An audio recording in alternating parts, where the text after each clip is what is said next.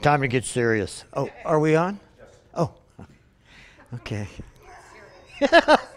Get serious. This is serious business. All right, you guys. Did you all enjoy your soup? Huh? It was good, huh? Good. I'm going to have some of that when I get home tonight. Uh-huh. Thank you. Oh, I better stay here. He said move over to the left, so.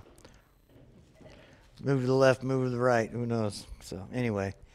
So good to be here with you guys every Wednesday night, going through this book together. And so we're gonna find the end of 2 Samuel tonight. But we are studying the life of David, and it doesn't end in 2 Samuel.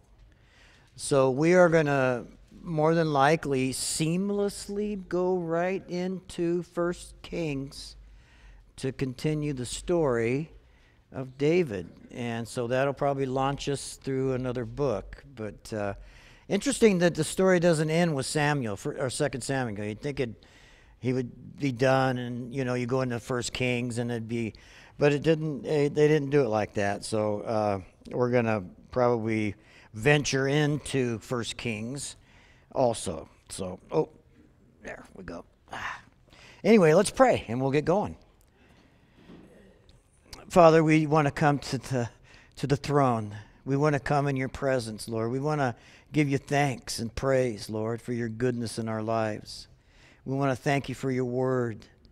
Lord, I was so blessed tonight as I heard people praying, and they were actually praying your word. They were speaking your word as they were praying, Lord. How encouraging that we can do that. We thank you for that we can make your word our own, and that we can speak it, and we can make our praises known and our requests known to you, and remind ourselves of just how great of a God we serve. Lord, as we continue our study, I just pray, Holy Spirit, that you would encourage us, Lord, and continue to strengthen our lives through the little things that we're learning as we go through these books together. Holy Spirit, we always look to you to be our teacher, to be the one that makes this stuff touch our spirits, Lord. That's what we need. And we ask that in Jesus' name. Amen. Okay. So let's pick this up in verse 1, and we'll get it going. Chapter 24, 2 Samuel, verse 1. Again, now right away I read that earlier, and I thought, here we go again, right? After all that we've seen, again, the anger of the Lord was aroused against Israel. And he moved David against them to say, go and number Israel and Judah.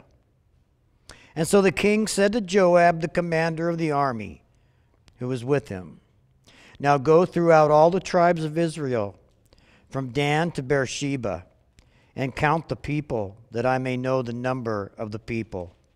Then Joab said to the king, now may the Lord your God add to the people 100 times more than there are, and may the eyes of my lord the king see it.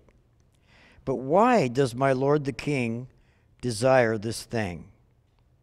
Nevertheless, the king's word prevailed against Joab and against the captains of the army.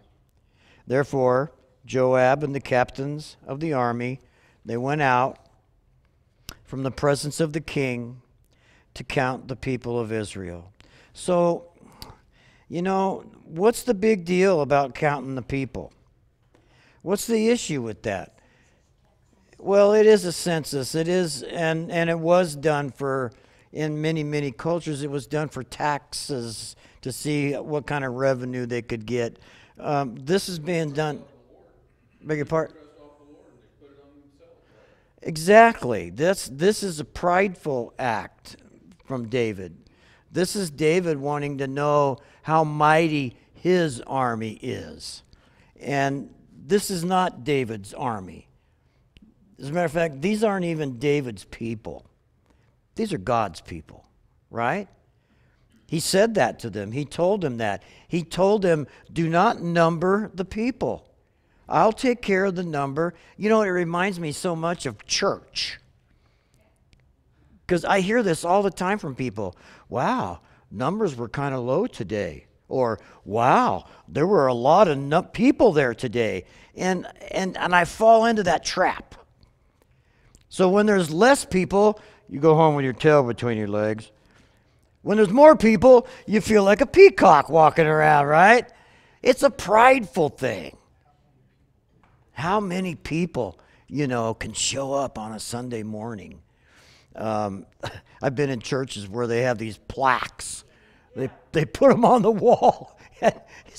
The attendance last Sunday was, and they put it up there. And it's kind of like, I wouldn't like that as a pastor. I think I would get even more discouraged having to stare at that every week, But no, really, what is the deal with numbers? It is a prideful thing. And again, it says the anger of the Lord was aroused against Israel, and that the Lord moved David to number them. So you would think, now why would God do that? Why would God push David into something like this when the consequences of David's choice we're going to see it's devastating? A lot of people's lives get totally ruined because of this one act that David chose to do. He wanted to know how many strong military men he had, and being the mighty king he was.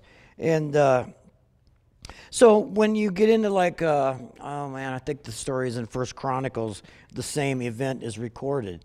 But it says that Satan did this in 1 Chronicles.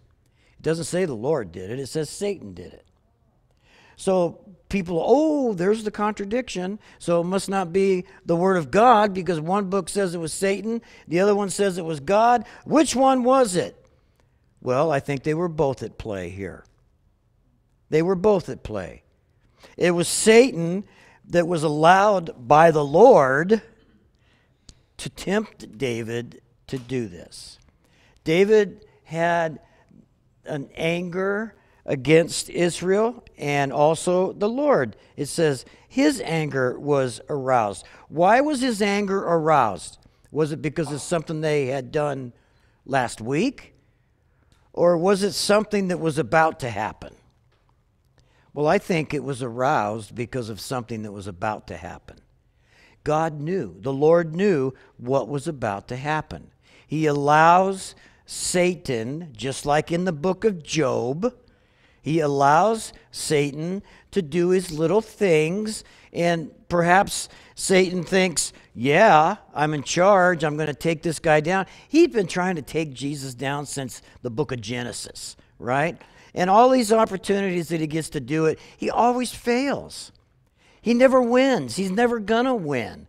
But the Lord allows those things to happen. But here's the craziness about sovereignty. I don't really understand all of that. But everything the enemy does plays right into the hands of God. God never loses. He's never fooled. He never comes up short. He's totally on top of it all. And he's using this fallen angel, Lucifer, Satan, the devil, whatever you want to call him. He goes by many names.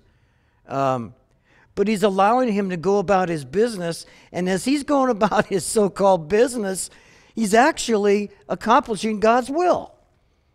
God's using it to perpetuate his plan. I love that.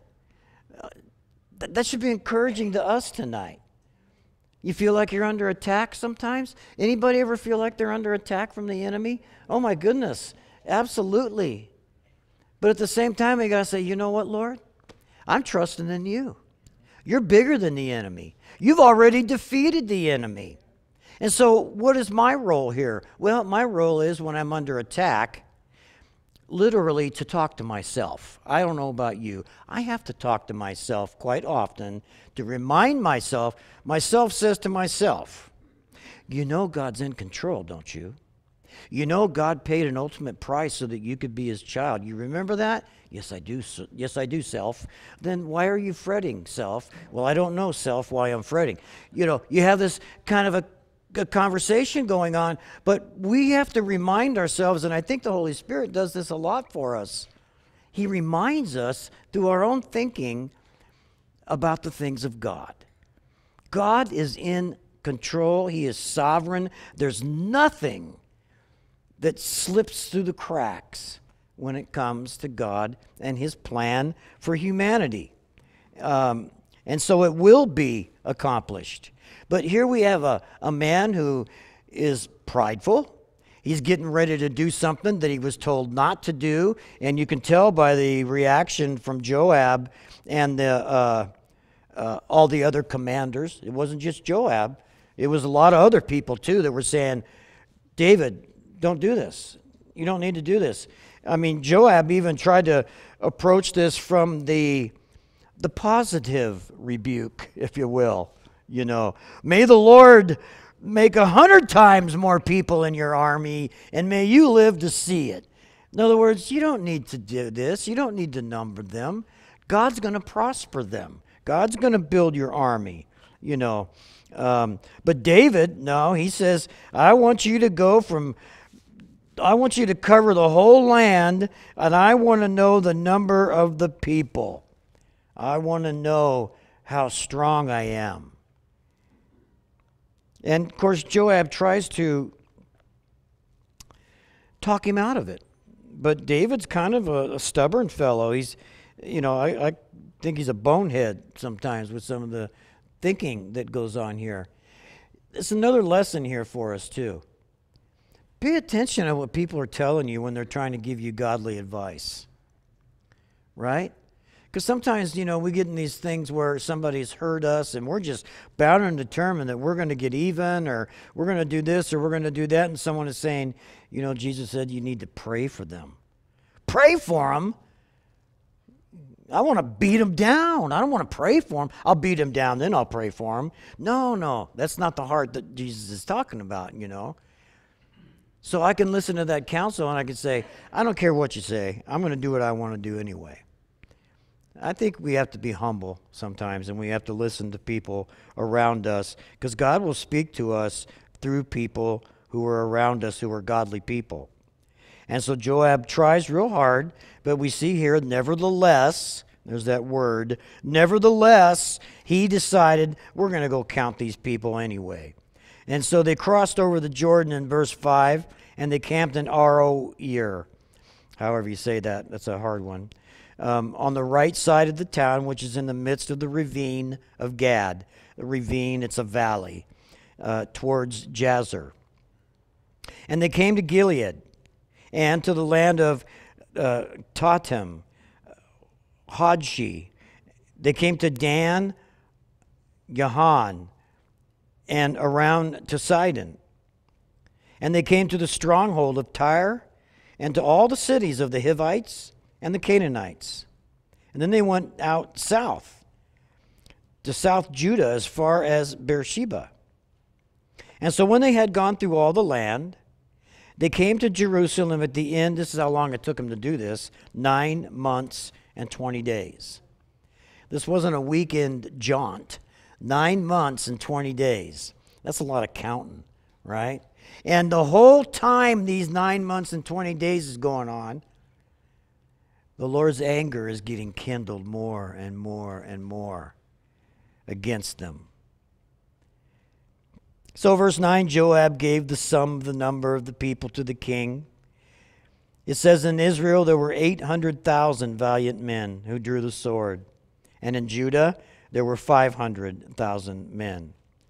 So you got, what is that, 1.2 million soldiers altogether.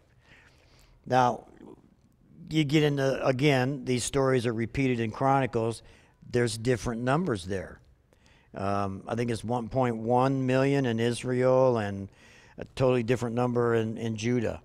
Why is that? Why is it that numbers in the Bible, in these types of stories, seem to be a problem? There seems to be always some sort of controversy over how many were killed or how many there were, or, the numbers change from one book to the next. And most scholars think that that's not so much inaccuracy of the number as it is a scribe's error, in a copyist's error in the number. Because when you write down a number, especially in Hebrew, it only takes a little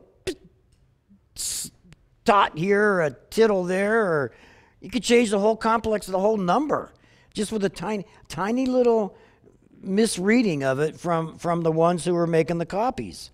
That's what they believe is the reason for the difference in numbers. So does that make the Bible not God's word? I mean, some would say that there's your evidence right there. The Bible contradicts itself. One book says this many, the other book says this many. Yes, but there is a valid explanation for this. And does it really matter anyway? How many there were? Whether it was 1.1 million or, whatever, they came up with here, 800,000. It doesn't really matter.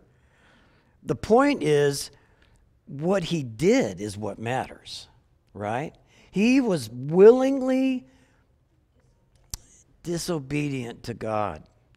Man, that is, I know what that's like when you're willingly, anybody else in here know what that's like? I hope I'm not alone. Willingly, not accidentally, willingly disobedient to God. I know what you say, but I really, I'm going to do what I want to do. And then I have to face the consequences of that. And gosh, apart from God's grace, those consequences could be death.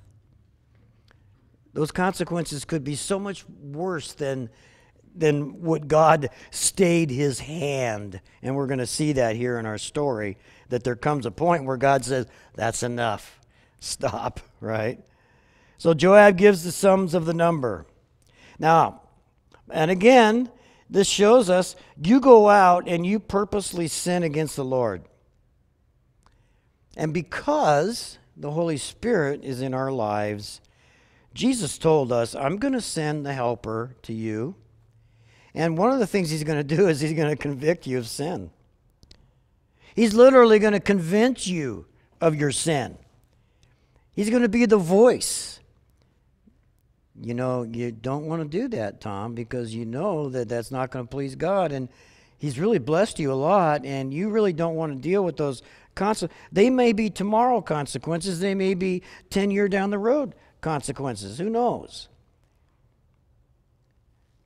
But then, so many times, God's grace comes to play here. And he stays it off. He stops it before it becomes lethal and allows us to live another day. Allows us to repent one more time. And so David here in verse 10, he's feeling pretty bad about what he did. I don't really get it, because he knew when he sent these guys out 9 months ago that he was making a huge mistake. David's heart was condemned after he had numbered the people. So David said to the Lord, I have sinned greatly in what I have done. But now I pray, O Lord, take away the iniquity of your servant, for I have done very foolishly. So, Lord, I'm real sorry about what I did, but can't I just kind of slip through without any consequences? Can't you just, forgive me? Is that just? Would you do that as a king? Oh, maybe you did do that as a king, but it wasn't justice. It wasn't right. Some of your judgments weren't godly judgments as you're ruling and reigning over the land. Take away the iniquity of your servant. How do you do that? There's only one way to do that. And how is that? How can God take away our iniquities? Somebody help me. Jesus. takes away our iniquity. But does that mean there's no consequences for those things? No, there's still consequences. We might be forgiven, but there's still consequences. So David's praying now. He's confessing, I have sinned greatly in what I've done. Take away the iniquity of your servant. I have been a fool. I've acted like a fool. So when David arose in the morning, the word of the Lord came to the prophet Gad, David's seer, saying, Go tell David, thus says the Lord, I offer you 3 things. Choose one of them for yourself, that I may do it to you. And so Gad came to David and told him, and he said, Shall 7 years of famine come to you in your land? Or shall you flee for 3 months before your enemies while they pursue you? Or shall there be 3 days' plague in your land? Now consider and see what answer I should take back to him who sent me.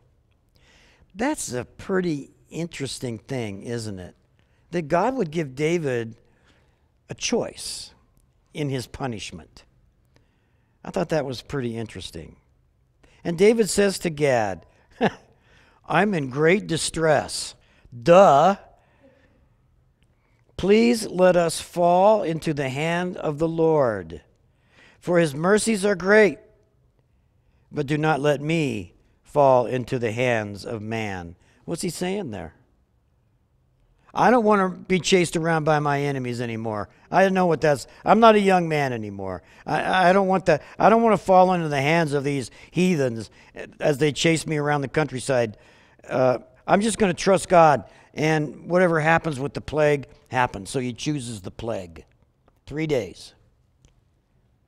So the Lord sent the plague upon Israel from the morning until the appointed time, all the way from Dan to Beersheba.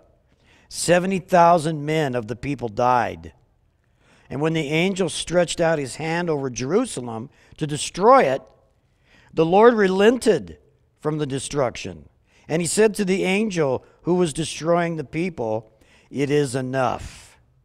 Now restrain your hand. And the angel of the Lord was by the threshing floor of Araunah, the Jebusite. So a little history here. Araunah, the Jebusite, was a king. He was actually the king of Jerusalem. The Jebusites occupied Jerusalem. It wasn't called Jerusalem at the time, but when David adopted Jerusalem to be his capital, this king was pretty much pushed to the side. He was still rich. He still had land. He still had property right there around Jerusalem. But it talks about this Jebusite now, and this is a very interesting thing. And so David, in verse 17, spoke to the Lord when he saw the angel who was striking the people, and he said, Surely I have sinned and I've done wickedly, but these sheep, what have they done? Let your hand, I pray, be against me and my father's house. Now he's changing his tune. It's too late. You made your choice. 70,000 people have already died. And now you see this angel coming to destroy Jerusalem where you live. And now you're singing a different tune. These poor little sheep. What have they done? Well, hey, you know what? Do you remember very much about how Israel and Judah behaved? They were idol worshipers. They rebelled against God. They put their children in fire for sacrifices. They did abomination against God, horrible things. So it's not like Israel and Judah are these little innocent little sheepies. They were wicked people. They were so human. And of course, their sinful nature constantly was surfacing. They were very impressionable, like a child. They could be steered in many different directions by different influences. Let your hand, he said, be against me and my father's house. And so Gad came that day to David, and he said to him, Go up and erect an altar to the Lord on the threshing floor of Araunah the Jebusite. So David, according to the word of Gad, went up as the Lord commanded. Now you notice he didn't say go down and erect an altar. He said go up. You never say, let's go down to Jerusalem. You never say, let's go down to the house of the Lord. You always say, let's go up to the house of the Lord. I think it's in one of David's Psalms. He said, my heart was happy when they said, let's go up to the house of the Lord. Well, Jerusalem, you know, sits on top of a mountain. So you really can't go to Jerusalem without going up. But here we have this little area right here, this little tiny thing that David's going to do. And it tells us that when he went up to the threshing floor of Araunah, the Jebusite, he went up to the threshing floor. And verse 20, Araunah looked and saw the king and his servants coming towards him. So Araunah went out and he bowed before the king with his face to the ground. And Araunah said, why has my lord the king come to his servant? And David said, to buy the threshing floor from you, to build an altar to the Lord, that the plague may be withdrawn from the people. What's a threshing floor? Do you guys know what a threshing floor is? It's a place where they would separate the wheat from the chaff at harvest. So they would take all the wheat, and they would have it like in a blanket or whatever sheet. A tribulum, thank you.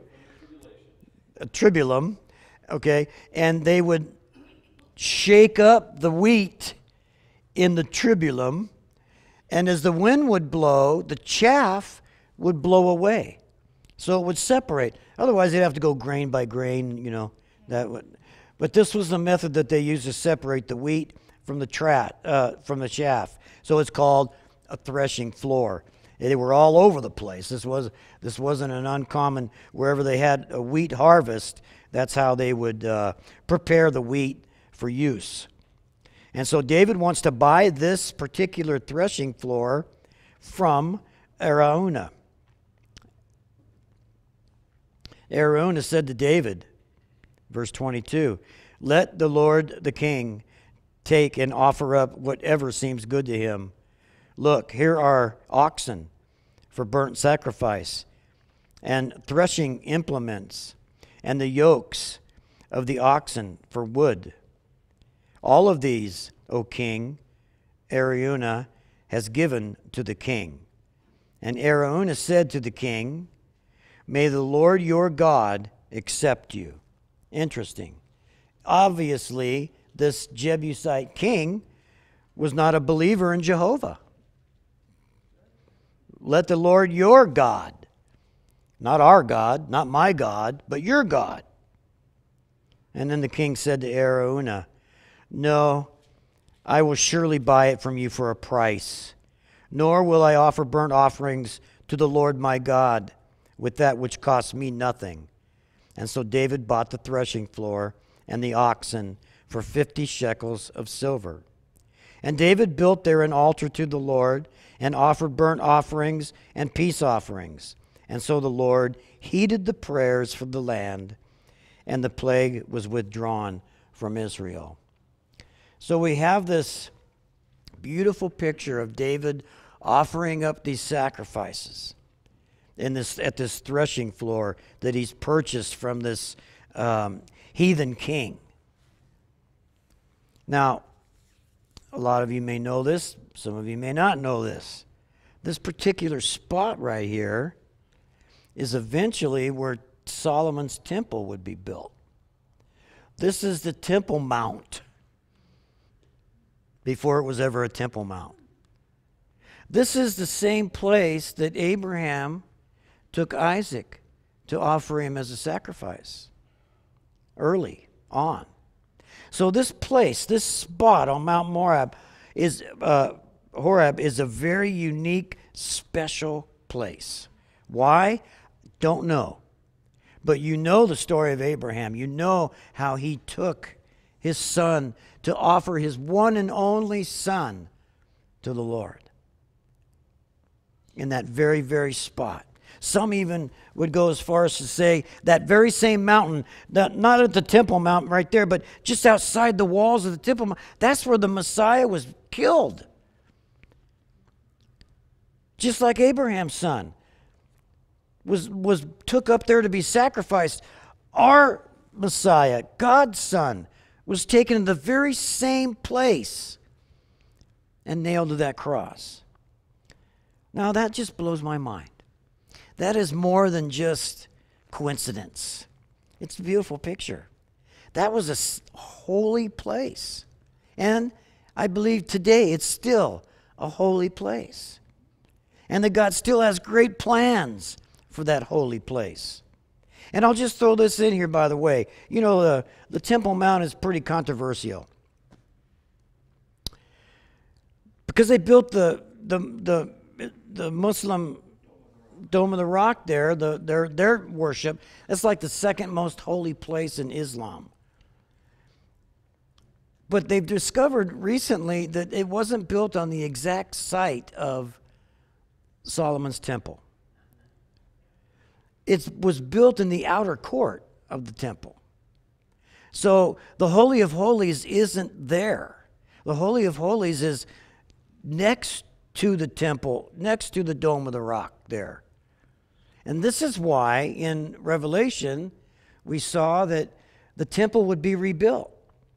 And John was told to take a measuring stick and to measure the grounds of the temple that would be built. And he said, the outer court, don't bother with the outer court. That's been given over to the Gentiles. That's where the Dome of the Rock sits today.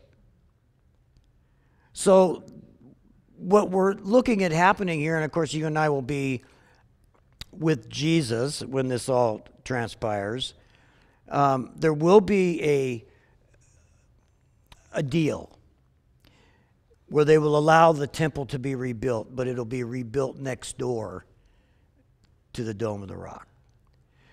God has a way of working things out, you know. For years and years, people said, oh, there's no way the temple can ever be rebuilt. It would cause a world war to try to tear down the Dome of the Rock. They don't have to do that. They don't need to do that. The real estate that's next to it, that big, giant, empty slab, is just waiting for that treaty to be made. And so David builds this altar. He offers these sacrifices. Now turn over to 1 Kings. We have 15 minutes.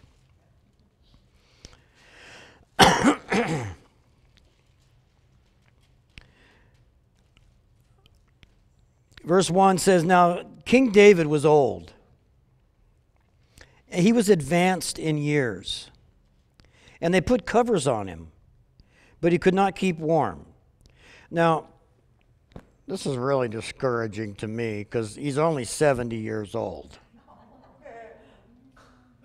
Right? Some of us in here are like going, what? 70? Well, you know, people didn't have such a long lifespan back then anyway. But think about all the battles and all the things that David had been through in his life. You know, his body was beaten and bruised and scarred and broken. And at 70 years, he probably had the body of a 120-year-old person, you know. And obviously, he has heart problems because his circulation isn't very good. He can't get warm. And so they do the obvious here. They sent out looking for a young woman. She had to be a virgin. And she was sought out for the Lord the king. Let her stand before the king or serve the king. And let her care for him. And let her lie in your bosom, that our Lord the king may be warm. So they went out and found this really little haughty virgin and brought her into the king and said, now you can take care of him, you can nurse him, and you can cuddle with him, and that'll help keep him warm. Interesting, huh? Not a bad way to end your life, I guess. I don't know. I don't know if our wives would appreciate that very much. I know they wouldn't, as a matter of fact. I wouldn't need something like that. I'd be dead already if I even thought about that. So, they couldn't have just any little gal. Verse 3, they sought for a lovely young woman throughout all the territory of Israel and found Abishag, the Shunammite, and brought her to the king. And the young woman was very lovely, and she cared for the king, and she served him. But the king did not know her. All right. The king did not have sexual relations with her. That's what that says. It's not that he didn't know her. Of course he knew her. But that's the phrase that's used in the Bible to talk about you know what, right? How would you word that? I don't know. We'll move on. So the woman was very lovely, and she's taking care of the king, but they did not commit adultery, put it that way. And then Adonijah, the son of Haggith, exalted himself. Haggith was one of David's wives. And he said, this is David's son, he said, I will be king. And he prepared for himself chariots and horsemen and 50 men to run before him. And his father had not rebuked him at any time by saying, why have you done so? He was also very good looking. His mother had borne him after Absalom. So you remember, Absalom was kind of Dave's favorite. He really liked Absalom. Absalom was good looking. He was tall. We know how his life ended. He got hung in the tree and died and was killed by David's commander. So this gal gave birth to Adonijah, and David didn't say a word to him about, why are you preparing yourself for the throne when I haven't told you that the throne's going to be yours? Isn't that kind of, I'm the king, isn't that kind of my call, right? Why are you taking it upon yourself? And so then he conferred with Joab, the son of Zeruiah, and with Abiathar the priest. And they followed, and they helped Adonijah. Seemed like the right thing to do. I mean, Adonijah's a good-looking fella. He's in line for the throne, and evidently, since David was silent on the issue, Joab decided, okay, maybe this is the dude, and we'll help him out.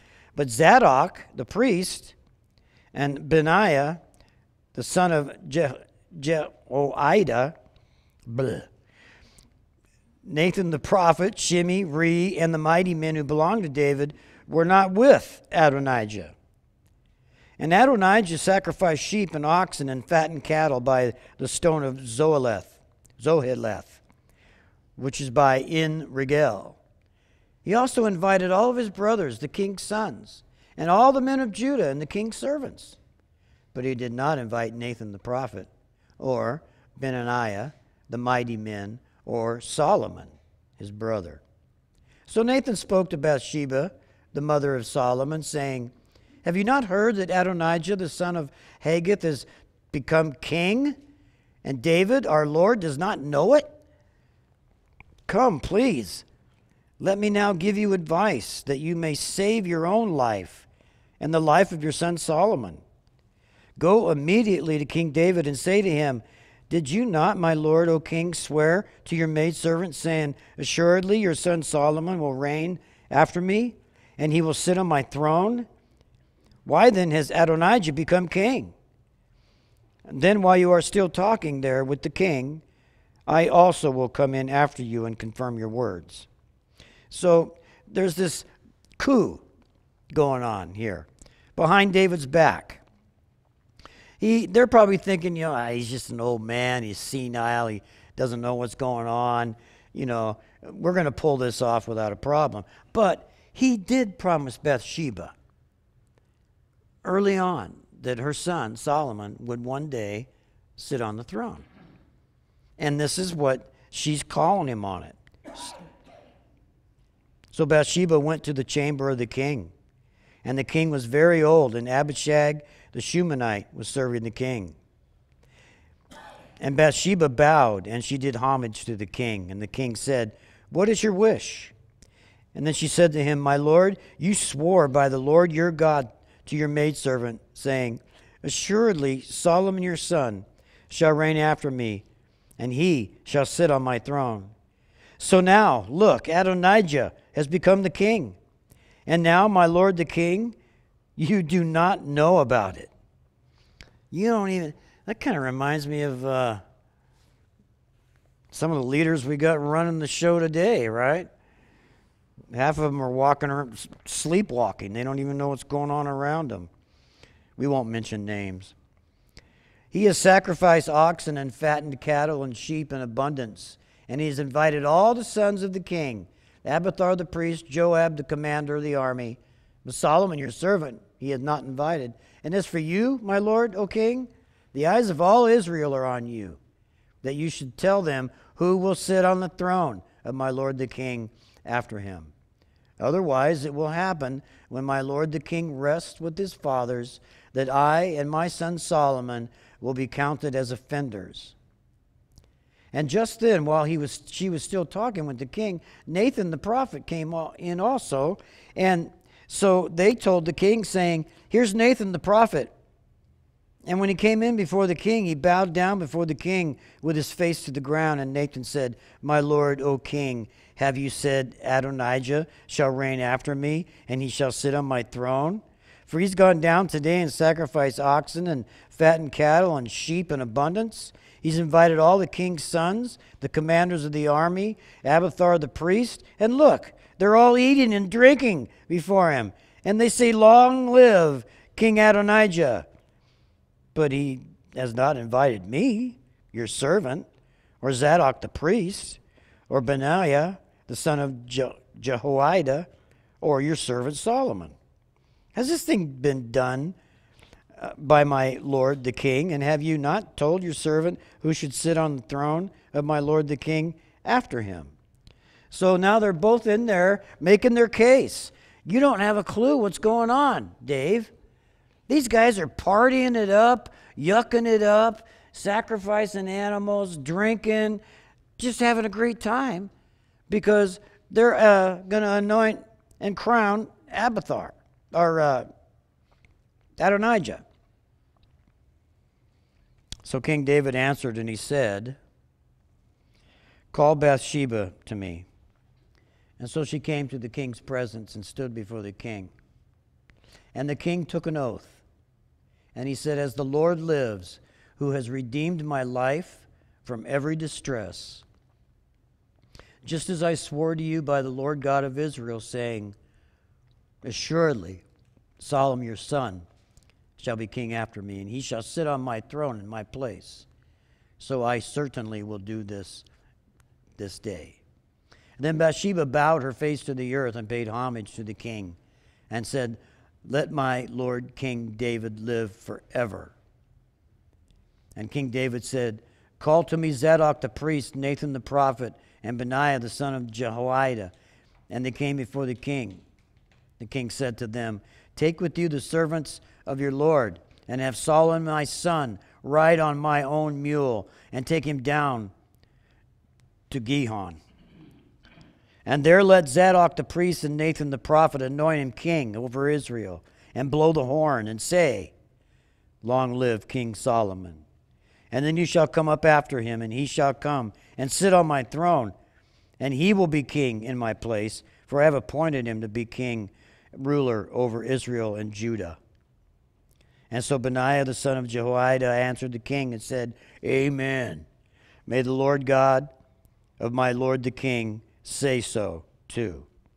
As the Lord has been with my lord the king, even so may he be with Solomon, and make his throne greater than the throne of my lord David." So Zadok the priest, Nathan, Benaiah, Jehoiada, Cherethites. Wow, long chapter, huh? and the Pelethites. They went down and had Solomon ride on King David's mule, and they took him to Gihon. When Zadok the priest, he took a horn of oil from the tabernacle, and he anointed Solomon, and they blew the horn, and all the people said, "Long live King Solomon." And all the people went up after him, and they played flutes, and they rejoiced with great joy, so that the earth seemed to split with their sound. Wow, quite the party. Now Adonijah, meanwhile, and all of the guests who were with him heard it as they were finishing eating. And when Joab heard the sound of the horn, he said, "Why is the city in such a noisy uproar?" And while he was still speaking, here came Jonathan, the son of Abiathar, the priest. And Adonijah said to him, "Come in, you're a prominent man, and bring good news." And Jonathan answered and said to Adonijah, "No, our lord the king David has made Solomon the king. So the king has set with him Zadok the priest, Nathan the prophet, Benaiah the son of Jehoiada, and the Cherethites and the Pelethites, and they've made him ride on the king's mule." So Zadok the priest and Nathan the prophet have anointed him king at Gihon. And they've gone up from there rejoicing, so the city's in an uproar. That's the noise that you're hearing. And Solomon is sitting on the throne of the kingdom. And moreover, the king's servants have gone to bless our Lord King David, saying, "May God make the name of Solomon better than your name, and may he make his throne greater than your throne." And the king bowed himself on the bed. And also the king said, "Blessed be the Lord God of Israel, who has given one to sit on my throne this day, while my eyes see it." So all the guests that were with Adonijah were afraid, and they arose, and each one went his way. And now Adonijah was afraid of Solomon. So he arose, and he went and took hold of the horns of the altar. And it was told Solomon, saying, "Indeed, Adonijah is afraid of the king Solomon. For look, he's taken a hold of the horns of the altar, saying, 'Let King Solomon swear to me today that he will not put his servant to death with a sword.'" And then Solomon said, "If he proves himself a worthy man, not one hair of him shall fall to the earth. But if wickedness is found in him, he shall die." So King Solomon sent them to bring him down from the altar, and he came and fell before King Solomon. And Solomon said to him, "Go to your house." Solomon could have killed him right there. He's grabbing a hold of the horns of mercy, begging for mercy. And Solomon gives him mercy. So the coup that they tried to pull off is foiled. And Solomon now reigns as king in Israel. So pretty interesting stuff going on there, huh? Palace intrigue, I guess. Huh? You know, it's interesting because we hear so much about like England and the king and the prince and all the stuff that goes on there and the palace, and you know, these people are really strange people. And I don't even know what they do. I don't know I don't even know what purpose they serve, but they make the people feel good. But palace intrigue, all of this stuff going on, and you know, it's kind of sad that here again, David's lack of being a good father kind of brought this upon himself. He wasn't paying attention. He wasn't watching out for what was going on, and he should have known his son well enough to know that the first chance he gets, he's going to turn on me. But he was totally unaware, totally ignorant of it. Now, if it wasn't for God's grace, if it wasn't for God's provision and plan for Israel, that guy his other son would have become king. Who knows what would have happened to Israel.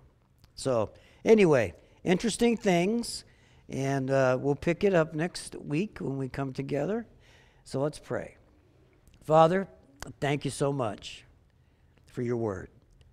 Gosh, Lord, there's a lot going on there, and the different motives and the different types of hearts, and Lord, we can look at these stories and we can think, wow, that's still going on today. Human beings are still the same.